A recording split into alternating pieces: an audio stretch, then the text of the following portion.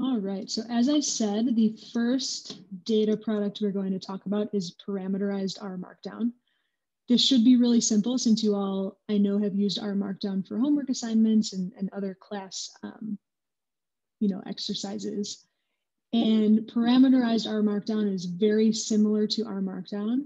It's really nice for reports that you find yourself rerunning for different inputs often. So a good example of this is if you have a data set that has different dates or different geographic locations, and you're finding yourself going through your code and changing those inputs. So for example, if you have a report that outputs information for the year 2020, and maybe someone comes back to you and says, this report is great, what about 2019?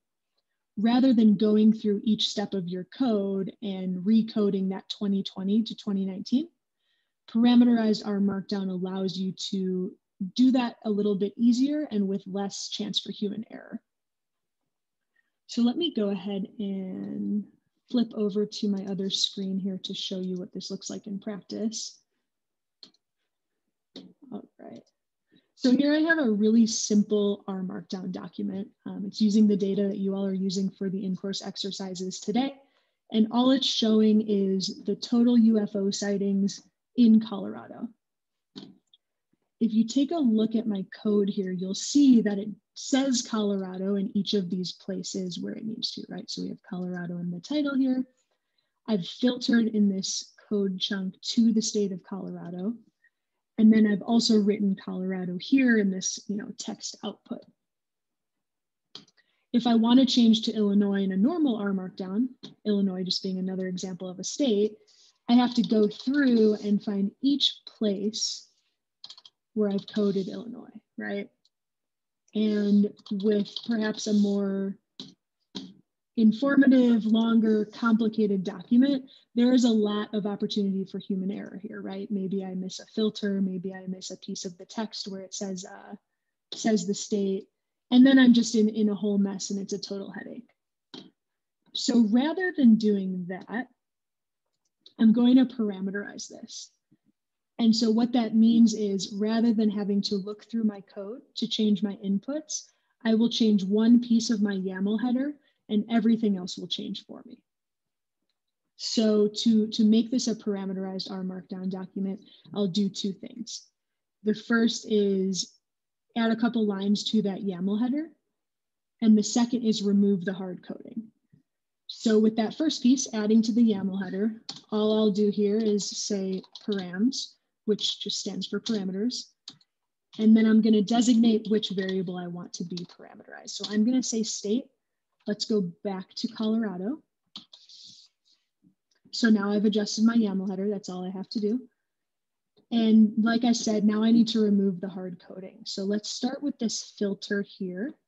Rather than actually putting Illinois, I'm just going to write params state.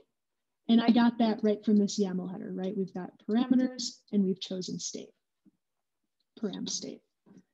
In the title, when I'm using text, I have to do something a little bit different. So I'm going to say R and then params state.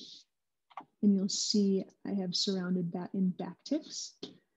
And then exact same thing down here. So R params. Let's go ahead and run this. I might have made a mistake, as most people do with code, and we can always go back and troubleshoot that if we need to. Great, so now you can see we've rerun this for Colorado and everything has changed. So say, now my teammate comes and says, awesome, show me California. All I have to do is change the state in that YAML header and reknit this. Perfect. So this is a really simple report, but I'm sure you can see the application for other types of reports that might have more places that need to be modified or more inputs that need to be changed around. So let me jump back to these slides here. Just a second. I'm going to be jumping back and forth a lot, so bear with me here. Awesome. So this brings us to the first in-course exercise. With this, you'll do 4 different things. The first is to just read in the data. So again, the data is at that GitHub link that's on a previous slide.